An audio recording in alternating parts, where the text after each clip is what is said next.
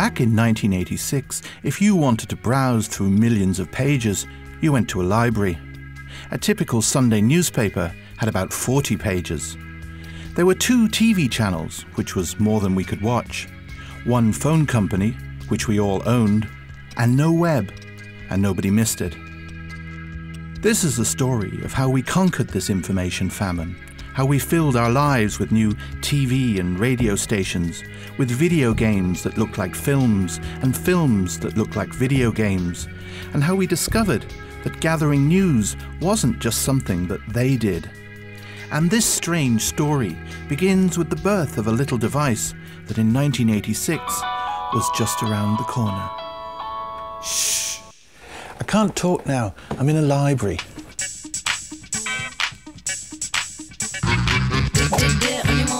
About the time this story begins, I went looking for a mobile phone from a brand new company called Aircell.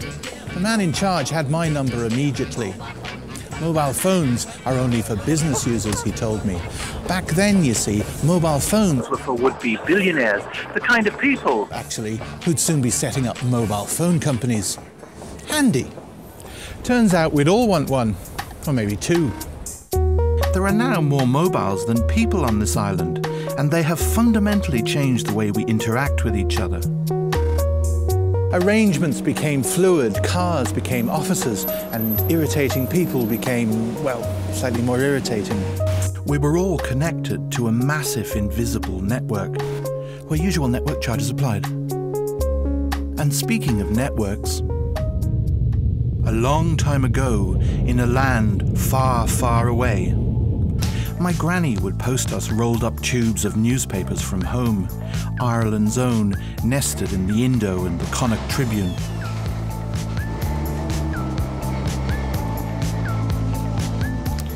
These days, why would Granny bother when she could just spam us with links to amusing websites?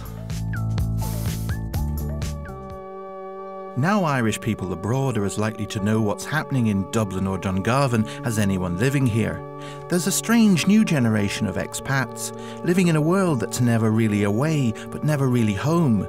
Sailors on a sea of information, stranded between 2 shores. And where there are sailors, you're bound to find pirates.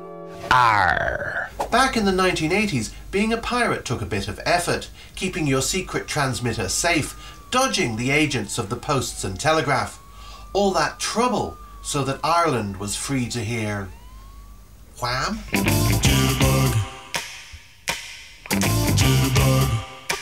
Now 20 years later, we can all be pirates, almost without trying.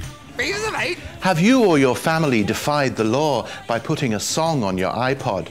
There is no legal way to copy your CDs to your iPod, but then you knew that, didn't you? What? You put a whole CD on your iPod? Well, raise the Jolly Roger. You're welcome aboard. When the pirates died, news stations broke out like a rash of local charm across the dial. And changing the TV channel was getting trickier too. 2 became 4, and cable brought hundreds more. Even the movies got in on the act. Quaint local flea pits became multi-screen megaplexes, where even the bags of sweets had swollen into blockbusters. And all of those voices came to teach us that the truth can be a lie well told, and a good story will always overpower mere reality. Day 3, and Luke is in his kitchen. For Ireland, the birth of reality television meant a big change in the image of the Irish, from dipso bard or brawny navvy to buffed up ambisexual. Before reality television took off, Oscar Wilde was the only gay Irishman.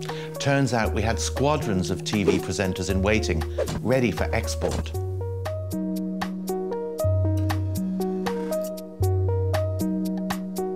But perhaps it's only fair that the Irish profited most from the genre.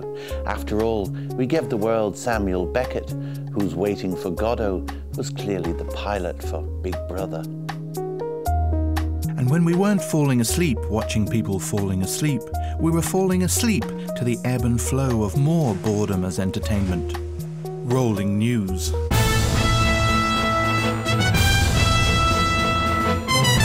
So information was general all over Ireland. We were swamped in unimaginable amounts of data. But instead of being overloaded, we became gluttons, paying up for a banquet of 400 digital channels, then finding we'd no appetite for anything but Fair City, proudly boasting of all the music on our MP3 players, but only ever listening to James Blunt. Dragging home kilos of newsprint just to throw them, unread, into the green bin. Also handy. But of all the technologies of the last 20 years, one stands supreme in its power and its enduring impact. The karaoke machine. This little machine promised easy fun and usefully lowered standards of musicality. Friendly faces banging out the big familiar tunes. Pretty soon it was a TV phenomenon. You're a star? Of course you are, dear. We're all stars for the length of a song. And karaoke taught us what interactivity was all about, that there was a place for us in the brave new world. Look, the nice machines want us to come out and play. And their sing-along values spilled over into our news media in the form of DIY journalism. When the night was over, we swapped our mics for camera phones, and karaoke journalism was born, with its squadrons of eager blogs and podcasts, turning us all into cub reporters, paparazzi, spies. They were watching us, but now we were watching them back.